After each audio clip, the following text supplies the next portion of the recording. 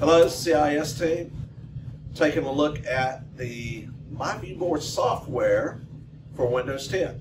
So let's take a look at the shape tool today. This one looks like a rectangle. It may have different icon on it with different shapes on it. It will always show you the last shape that you've drawn. I'm going to press on this. When I press on that, it gives me some of the more popular shapes that you can use. For example, I've got my rectangle. I can go here, draw a rectangle. If I want to draw a circle, I can press here, and it's going to draw a circle. Triangle, I can do the same thing here. So I have all my shapes. I can just click out to get away from those submenus. Now, so I have various shapes that I have here. Now, I'm going to add a new page, so I'm going to my floating toolbar here. I'm going to hit the little plus sign for a new page, so we can take a look at some more shapes.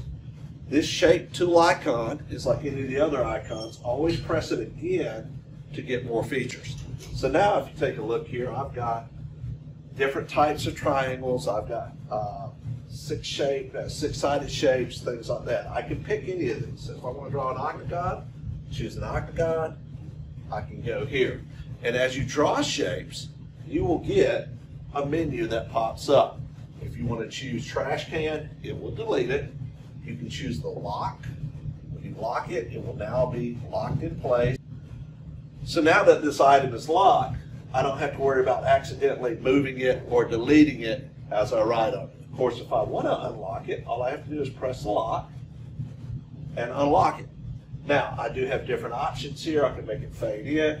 I can copy. I can flip it. You have nice little angle measures here. This gives me all my side measures plus my angles. I can always press again to turn that off.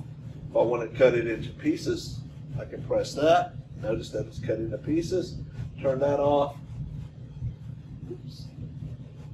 There's a circle inside. Now there's a circle around that object. So any of the math stuff that you need, there's a good chance that it's in there. You've got different fill colors, different colors that you can apply to this object and reuse. You have your copy and paste, which are located here.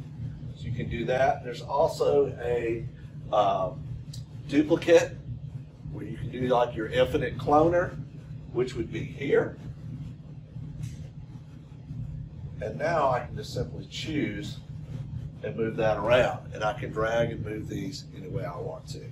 So very useful tools on that. I'm going to add yet another page to this so we continue our discussion. Let me just hit plus, get a nice blank page. I'm going to my shape tool. I'm going to press here, press it twice, and I'm going to pull up a circle. So let's take a circle. Let's draw a circle, because I do want to show you something that's really cool about a circle that some of the other ones do, some of the other options do not have. So I've got my circle. I'm going to choose my select tool here. If I don't, it'll keep drawing circles. So I'm going to press here, select my circle. You do have the cut feature here, where it's going to cut it into pieces. When I press here on a circle, it asks me how many slices do I want to cut this. This is very useful for fractions. In this case, I'm going to say, let's cut it into 6 pieces. Notice it takes that circle, cuts it into 6 pieces.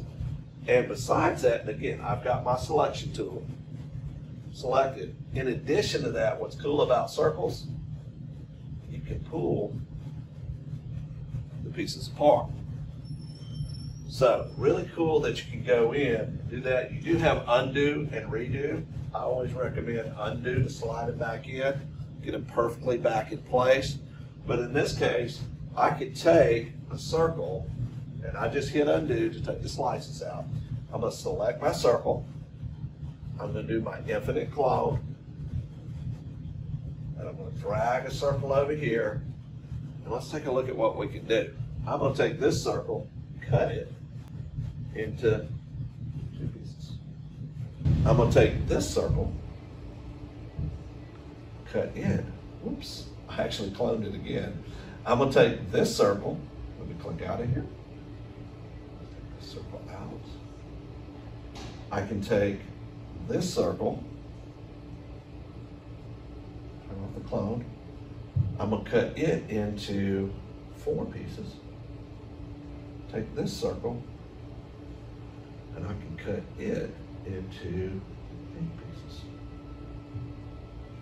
So where are we going with this? Well, let's take this half here, drag it.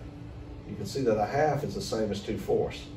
A half is the same as 4/8. So it's kind of nice that you can now drag and drop these images.